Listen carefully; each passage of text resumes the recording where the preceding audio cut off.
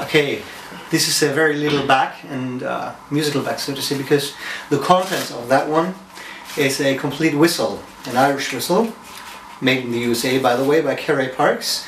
And Kerry is a guy, we get to know each other over the internet, and he's a great whistle maker in my eyes. And well, he supplies us these wonderful whistles, and we retail and distribute them also. So if you got a shop and want to sell those, just contact us for Europe. And about these Parks whistles, they are very special. You see, Kerry himself, he likes to go canoeing just as I do. And he said he always wanted to have a whistle that can take a lot of abuse. And this is how he came to creating this one. As you can see, you can take these three parts apart and put them in your pocket, so it's very small and very good for transporting it. And the other thing is, it sounds great, and that's the most important thing for a musical instrument, by the way. If you want to compare it to any other whistle, it's just as loud as the Susato whistles, but the higher octave is more sweet or more mellow. And I'm going to give you an idea about that. Lower octave to higher octave.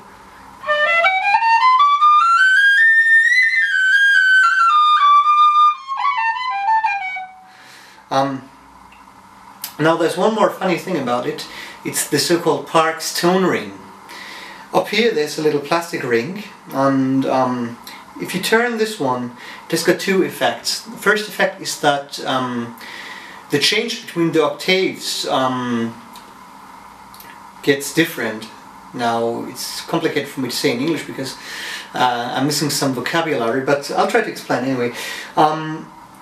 If you're used to blowing whistles that don't need much pressure, you can get along with this whistle wonderful. But if you're used to needing more pressure for switching to the higher octave, you can simply turn this ring a little bit aside, and it gets harder to get to the second octave. So you can adjust the pressure of that whistle just to your way of playing. That's the one effect. So if you, this is easy playing, so to say. And needs a little more pressure now.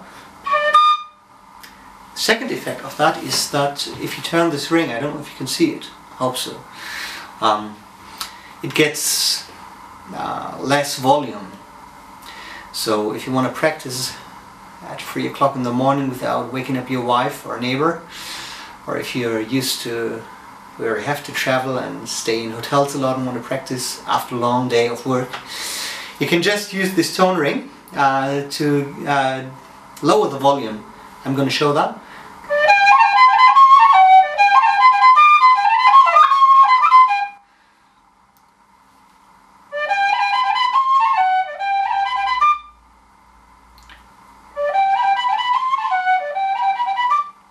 Even more. Also, it lowers the note a bit and gets a little more breathy, but anyway.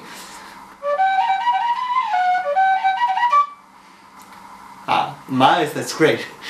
And well, that's what it sounds.